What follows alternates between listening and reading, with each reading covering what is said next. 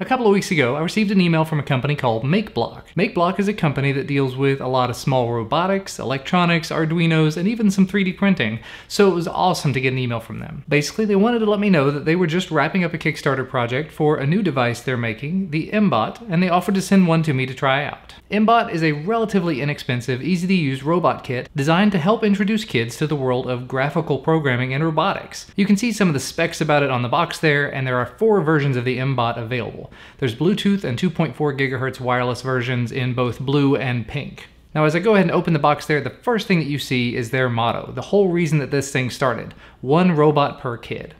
Then as you dive in, you get an instruction manual. Unfortunately, mine was all in Chinese, but they do have an English version available that they sent out as a PDF to me later. However, the whole thing is very straightforward, so I was able to complete the entire process in just a little over 10 minutes, even using the Chinese manual. Also in the box you'll find a couple of motors, which are intended to use to drive the robot, but they can be used for other things. A small infrared remote that takes a CR2025 battery, a couple of wheels, an ultrasonic sensor, a full-size USB cable, a line follower module, the M-Core board itself, which is the brain of the entire thing, a bag full of screws and pieces to put the entire thing together with, a couple of RJ25 cables, a AA battery holder for power, a solid aluminum frame to mount all of it on, a screwdriver, and a small Allen wrench. And after all of that, I finally got to work.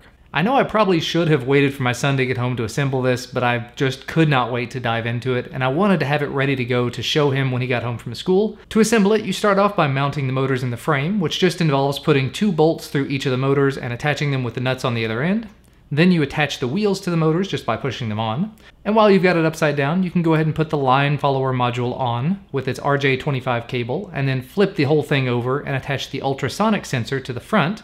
Then you pull all the cables together up through the top of the frame. After that, you put the spacers on, and then attach the AA battery pack to the back if you're going to be using AA batteries. It also comes with some included Velcro, so unless you've chosen to go with a lithium battery pack, which they also sell, you can go with a AA battery pack and it works just fine. After that, you can screw the M-Core board down in place with 4 Allen screws and connect up all the cabling. There's a really handy wiring diagram in the manual, which made this process completely painless. Even though the whole thing was in Chinese, it's a picture. I could just very easily do it. Now again, since I did not have the English manual when I set this up, I didn't have all the proper download locations to get the software to use with the mBot, so I started out with what turned out to be a very much older version of software, ScratchBot, and I started experimenting with it. However, after I got in touch with MakeBlock, they gave me a proper URL to get the updated version of their software, which they're calling mBlock. It's the same sort of software, just updated, new stuff in it, and things after that got much easier. It can be a little bit tricky to get it all paired up over Bluetooth, and you do have to make sure that you have the right board and the right extension selected in the mBlock software before you try to pair it, but once you've got it all connected up to the software, you can very easily start building your own code in the graphical editor pretty quickly. In the ScratchBot software, they had an example for an ultrasonic car, so I started from that. However, once I moved over to the mBlock software, I ended up swapping out some of the pieces that had been updated from the mBlock software, so instead of having to set the speed for both of the motors manually every time I wanted to change state, now I can just pick run forward or turn right and then set what speed I want it to go at. I also added a couple of variables to it to measure the distance of the ultrasonic motor from whatever it can see in front of it, and I added some code into the go forward section to make sure that it didn't get too close to objects when it was going forward.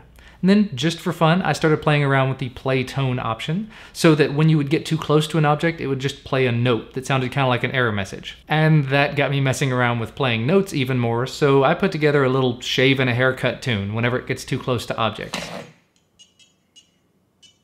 And now I've exposed the fact that I'm old. As I mentioned earlier, my son is only 6, so he's still learning how to read, so all of the coding and everything is a little bit much for him. But once I showed him that you could actually control it using the arrow keys on the keyboard, he was enthralled. He just wanted to keep playing with it. And then there are even more things you can do with it that I haven't really started exploring thoroughly yet with all the software. There's a light sensor, there's an IR receiver and transmitter, and there's 2 more RJ25 ports that could be used. I did play around with the IR remote that's included just a little bit, and I found it pretty easy to set up commands in the code to do stuff whenever I'd hit buttons on the remote. And then I can wrap it all up as an mBot program, load it to the device just like you're loading up an Arduino, and it works just fine in offline mode using this IR remote. And again, that's not even half of what you can do with it. As I mentioned, you can use the ultrasonic sensor, it's got a line follower module that's included. In their Kickstarter video, they showed using the M-Core board and all the sensors included in a bunch of different ways, not just in this robot formation. I really liked how they showed someone using the ultrasonic sensor to build interactive games. It's compatible with Lego, other Arduino boards, and even the Raspberry Pi, so I'm really looking forward to figuring out some other fun things that I can do with this little guy, and trying to use it to get my son more interested in programming as he learns to read. I've already been playing the Robot Turtles game with him quite a bit, and now that he's learning to read, getting him into Scratch programming seems like an excellent next step for us. And if he can actually see the output of his work with this little robot, that's an amazing impact it's going to have on him growing up. I think that the mBot is a really neat little kit, and it's a fun way to introduce your kids, or even yourself, to robots, electronics, and programming. I will admit, before all of this, I'll say I knew next to nothing about robotics and motors and everything myself, and I'm definitely a bit of an amateur when it comes to wiring and electronics,